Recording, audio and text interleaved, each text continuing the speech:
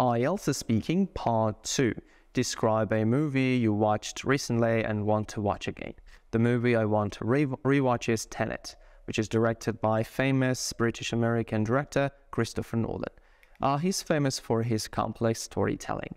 His films don't follow the classic linear storytelling, including a beginning, a peak, and an ending. His films tend to be confusing for viewers, and no one can understand every detail, only by the first watch.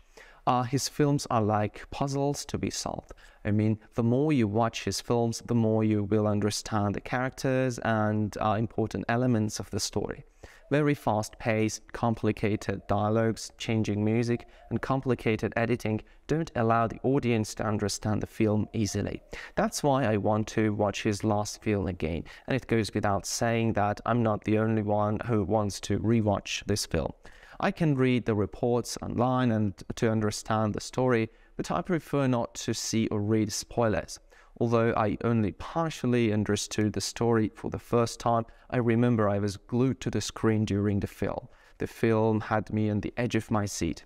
I do believe that the film was compulsive viewing and had a definite 5-star rating. I know a little bit about the world of the film, and for the second watch I'm going to push myself to the limits to get as much information as possible. But to be completely honest, it's a daunting task, as Nolan is an innovative and intelligent filmmaker who tries to hide many pieces of information in his films.